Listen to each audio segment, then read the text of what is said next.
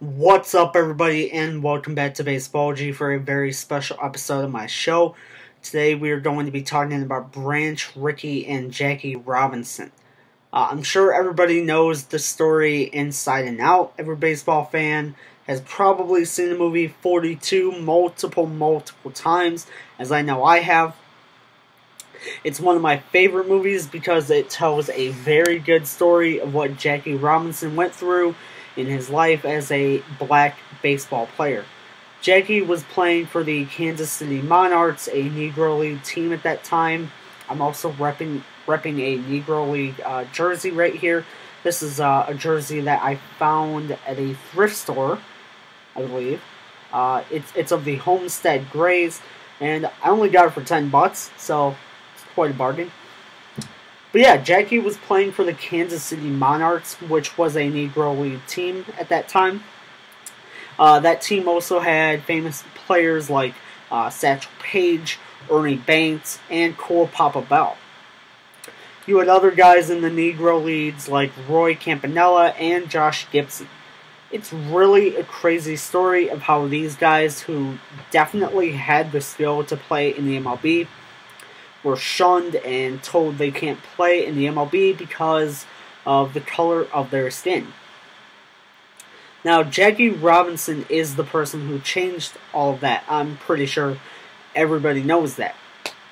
And I hope hopefully everybody knows that today, because I'm recording this on April 15th, is Jackie Robinson Day. This is the day that everybody celebrates. I don't know if it's really... But for baseball fans, it's a huge day. You know, this is the day that every MLB team goes out on the field. They wear the number 42 in honor of Jackie Robinson. So Branch Rickey, the general manager for the Dodgers, decided he wanted to make waves and introduce a Negro League baseball player into the MLB. He picked Jackie Robinson out of the huge list of other names that were thrown his way. He wanted Jackie Robinson because he saw huge potential, not just in his playing ability, but in his attitude towards the harassment he was about to face. He was signed to the minor league affiliate of the Dodgers, which is the Montreal Royals. There he was given a chance to show everybody what he was made of. He was given a chance to not blow his temper at the people who would just shout numerous profanities at him just to get him to react. Robinson played for a whole 10 years with the Dodgers from the year 1947 to 1956. He started playing for the Dodgers when he was 28, so he was in the majors about 4 years later than the usual MLB player, because the usual MLB player makes it up at about 24-ish. Is probably like the average age.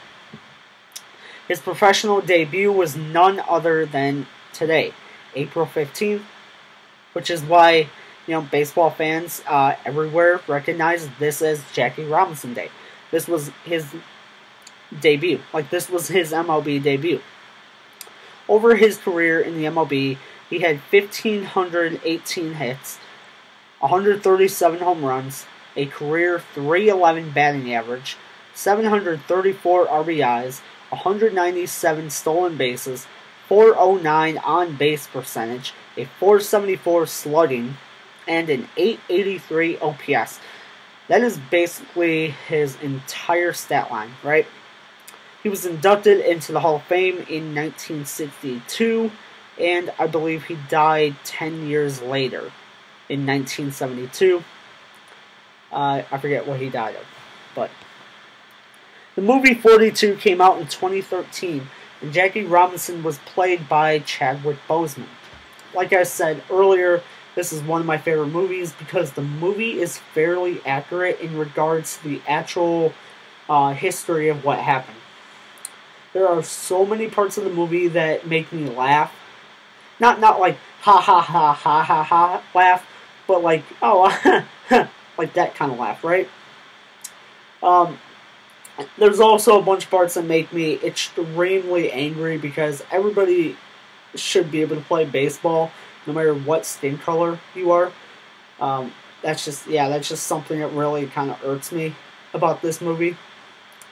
Is all the times that they throw around the N word, especially Chapman from the Phillies in the movie. Just it's a lot. My favorite part is where Branch Rickey at the beginning of the movie says, "He's a Methodist, I'm a Methodist, God's a Methodist." I find this funny because I don't think God is anything like he's God. I don't know. God could be Methodist. God could be Lutheran. For all I know, God could be Catholic. I really don't know. God's God, though. Just saying.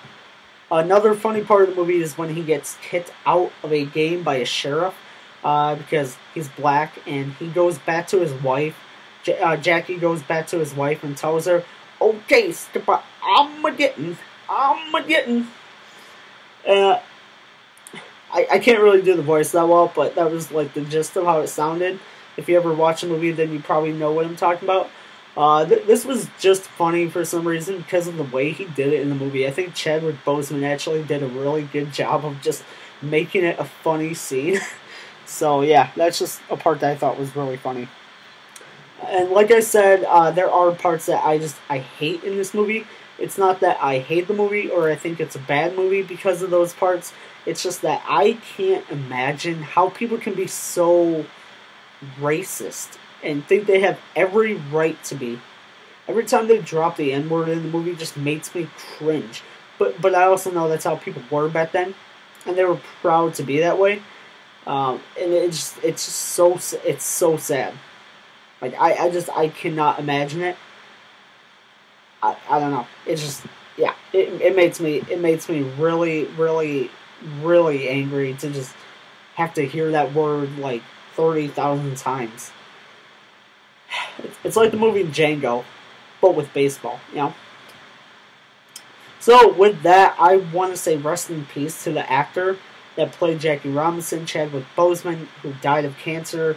He will truly be missed. He is a great actor and a Wakandan legend.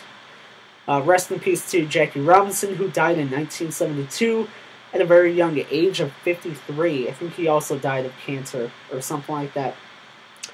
With that, I'm going to wrap up this video.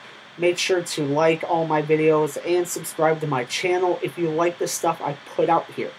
I'm going to be starting on MLB The Show 21 streaming, starting either tomorrow or Saturday, depending on how long it takes to download. I'm going to get it tomorrow in the mail at some point, and I'm not sure how long it's going to be until it gets fully downloaded to where I can play online and all that kind of stuff. So, we'll see. Help me get up to 50 subs. I feel like that's a pretty good number. So, yeah, just help me get up to 50 subs. I feel like that's a pretty good number to get up to. So, with that, thank you for tuning into Baseballogy.